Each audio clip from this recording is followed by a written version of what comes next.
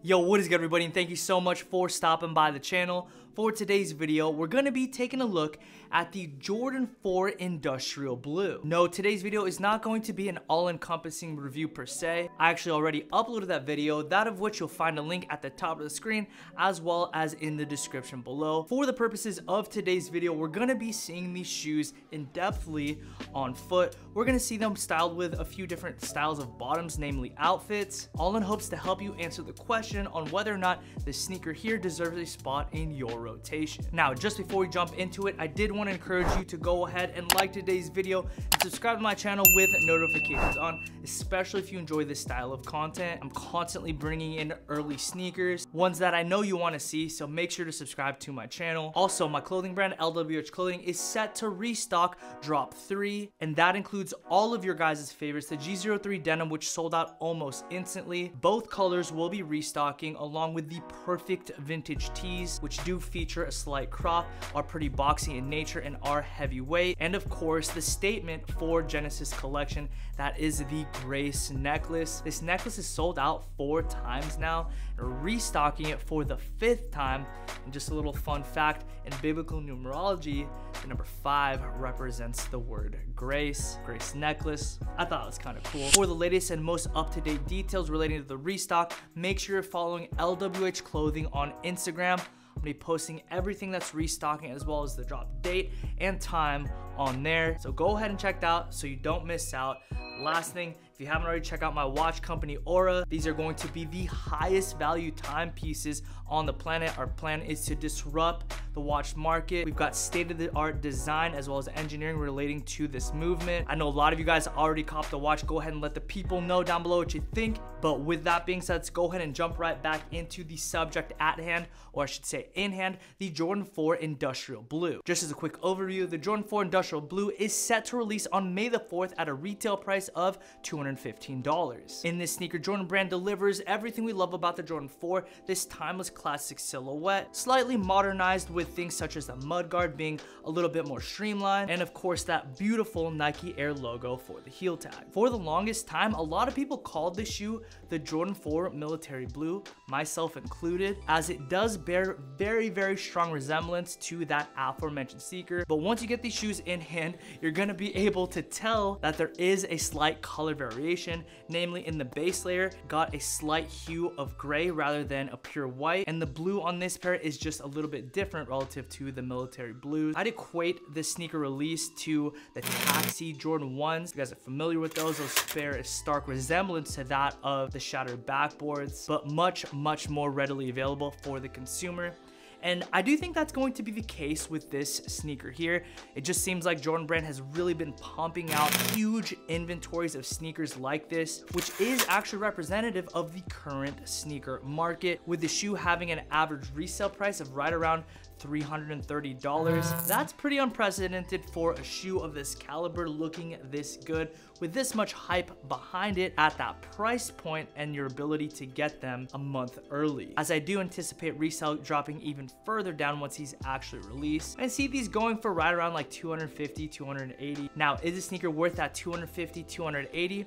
That's what I'm attempt to help you decide today as we throw these sneakers on with a myriad of different fits, different bottoms, and you guys be the judge on whether or not these shoes are worthy of your rotation. Beginning with outfit number 1, the top is the Locust&WildHoney perfect vintage wash t-shirt. Set to restock at the end of the month, this shirt is perfect in every imaginable way in relation to how it's cut. It does fit pretty boxy and has a subtle crop to it. I did pair that with an LWH sample, which is known as the patchwork canvas denim. This pair is going to be on the baggy side and does feature an extended rise, very similar to the G03 denim. We're still on the fence on whether or not we're gonna drop these. I love the fit of them, but we're just dialing in details. As you can see, the baggy nature of these pants leads to a covered sneaker overall, kind of subduing the sneakers a little bit, but needless to say, whether covered or not, a sneakerhead will recognize what you got on your feet regardless of if they're covered or not. Moving on to outfit number 2, I did throw on this beautiful Zara cropped satin bomber.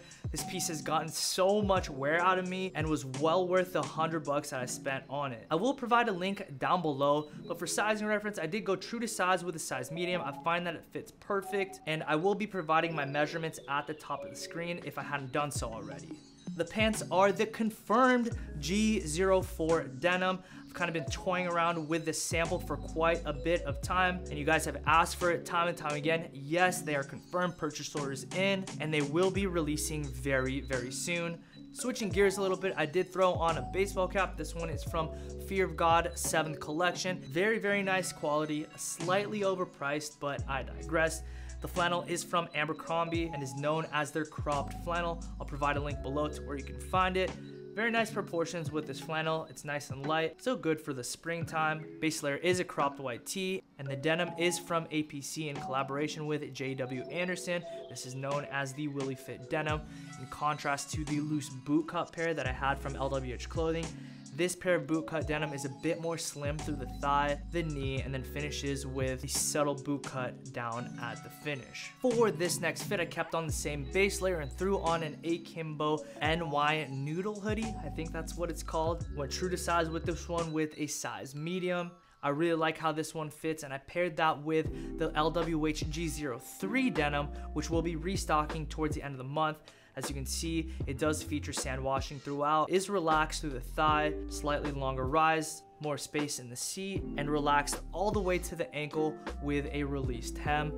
I love these jeans. I'm actually wearing them as I film this video. But moving on, I swapped out the pants for something a little bit different. These are the Zara wide leg trousers. I've been living in these trousers. They got the nice pleats out front. They fit very, very good, very baggy, but I do find that they do complement the Jordan 4 silhouette. Again, I will provide a link to these pants down below. They're very, very good, and at that price point, you really just can't go wrong.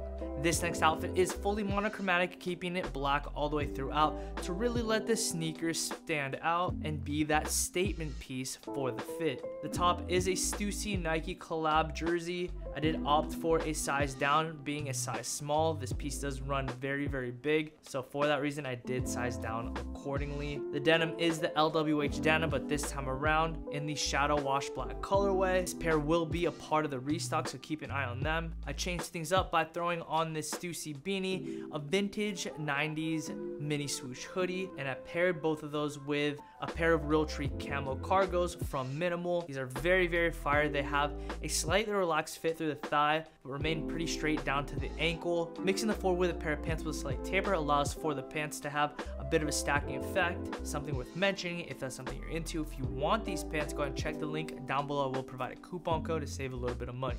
For this last fit, I swapped out that vintage Nike hoodie for a black Akimbo hoodie, which is a size large, one size up from what I typically take to kind of have a bit more of a relaxed look. Paired that with a sample pair of G04 denim. I might hold these back till the fall, but again, things are still up in the air with regard to assessing which wash I'm gonna run with for the G04 denim. You guys are seeing the process in the works. Little side note, do you guys want to see the fitting once it happens? I'm going to be doing that a little bit later this month. I can make it a vlog and you guys can kind of see the adjustments I plan to make. You guys can make some suggestions as well. You guys can give me some real-time feedback on what we're working on for future releases. But anyways, I digress. You guys, let me know if you want to see that vlog. And that is going to do it for today's styling video around the Jordan 4 Industrial Blue. You guys let me know down in the comment section below if you plan to pick up this sneaker and what you guys thought about today's video. I'd like to thank you so much for allowing me the immense privilege